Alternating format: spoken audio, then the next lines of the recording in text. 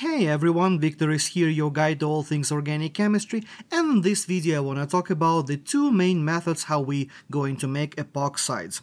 First, it is the epoxidation of alkenes with peroxy acids, and second is going to be the intramolecular cyclization of halohydrins.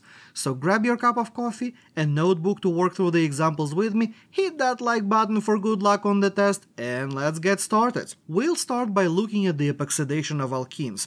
Epoxidation of alkenes is a fairly typical reaction of alkenes that you've already seen in your course. It is also sometimes referred to as the Prilejaev oxidation or Prilejaev reaction, but on an off chance that you didn't see this reaction or maybe you don't remember it, let's look at its mechanism real quick. The most common epoxidation agent that you are going to see in your course is likely going to be the mCPBA, which stands for metachloroperbenzoic acid. However, any other peroxy acid will work just fine. So, for instance, you might also encounter a peroxyacetic acid, or another reagent that we abbreviate is MMPP.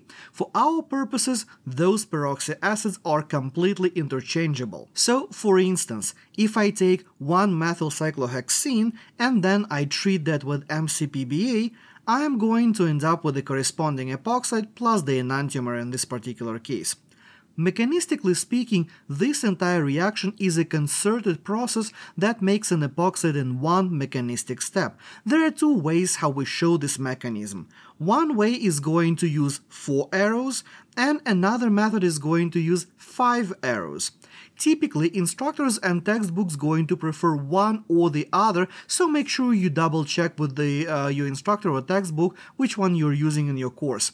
They both are correct for our purposes, so it is not like one is strictly better than the other one. It is not. If you want to learn more details of this mechanism or work through more practice problems, I'll leave all the links in the description below for all those tutorials. I do want to point out, however, that this reaction is stereospecific, so you gotta pay attention to how you draw your product based on the starting material and how the starting material looks like. So, for instance, if I take the E-pent2-ene and treat that with peroxy acid, I'm going to end up with a different product than if I were to do the same reaction but with the Z-pent2-ene. And while we are talking about the stereochemistry of the epoxidation reaction, it might be a very good idea to also quickly go over how to draw those pesky epoxides.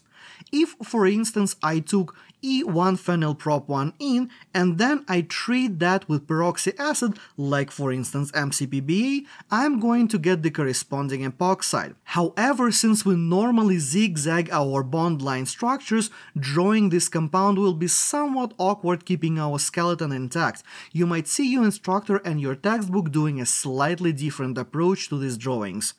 Often, we are going to keep the epoxide in the plane of paper while we are going to arrange the rest of the molecule around it. And let me illustrate that with an example. I'll take the same starting material that I have on top of this page and I will rotate it in space a little bit. I'm kind of going to tilt it in space in such a way that the phenyl and the hydrogen are going to be looking at me, while the hydrogen and CH3 on the other side of the molecule are going to be looking away.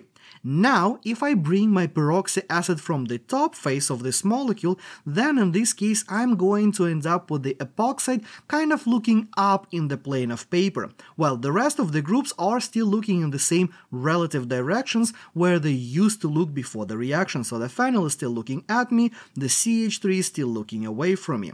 Likewise, if I were to do this attack from the bottom face of the molecule, then in this case I will end up with the epoxide looking down, but I still have the epoxide in the plane of paper, while the rest of the groups are looking in the corresponding direction.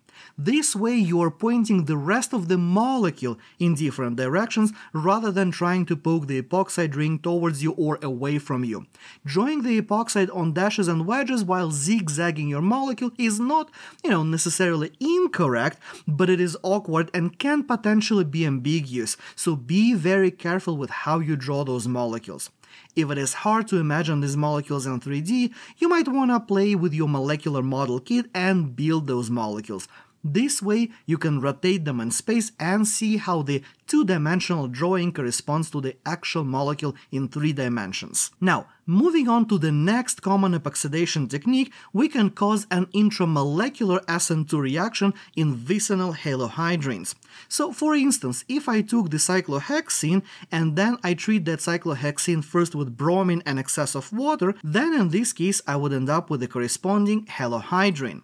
Then, if I took this molecule and reacted it with some sort of a base that is strong enough to be able to deprotonate our OH, maybe like a hydroxide or an amide or maybe even H- or something like that. So in this case, I'm going to end up with the alcoholate, and that alcoholate is going to undergo the intramolecular SN2 reaction, essentially closing the epoxide ring. If you need a reminder of how this reaction works, either the halohydrin formation or the SN2 reaction, I will have all the links in the description below as well, and I do have a dedicated video to the halohydrin formation via the hydroxyhalogenation reaction of alkenes. Now, looking at this reaction, you might have a reasonable doubt about how efficient it is, since 3-membered rings are typically quite unstable. True, a 3-membered ring is very strained and tends to burst open at the first opportunity.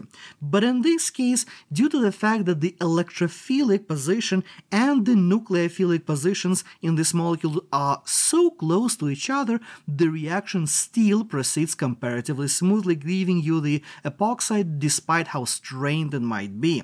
So when you're working with your functional group transformations, you can choose whichever method you like.